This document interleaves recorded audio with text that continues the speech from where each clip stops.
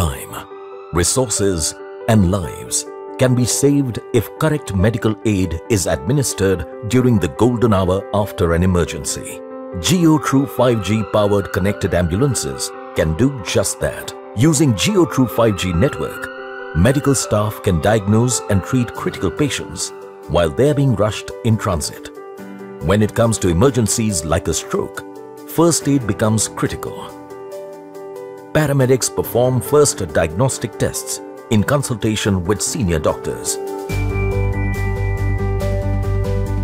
A cardiologist sitting at a city hospital far away can check the ambulance live view. In a matter of seconds, he is able to view real-time location of the ambulance and patient vitals on the dashboard. He can continuously stay connected with the paramedic crew in the ambulance and advise on the most suitable course of action.